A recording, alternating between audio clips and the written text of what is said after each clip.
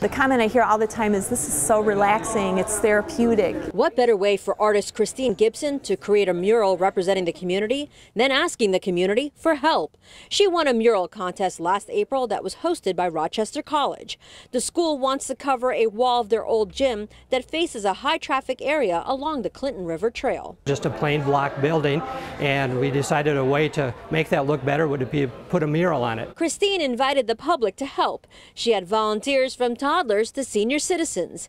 Groups of special needs students, like the ones from Rising Star Academy, are also helping paint. It's nice to try something a little bit out of our element, and they're so detailed at every little thing, and they're doing such a fantastic job. The best part about this whole project really has been not necessarily the painting of it, but just the community that it has promoted. The mural is being painted on 72 5x5 panels that will be placed on the building wallpaper style.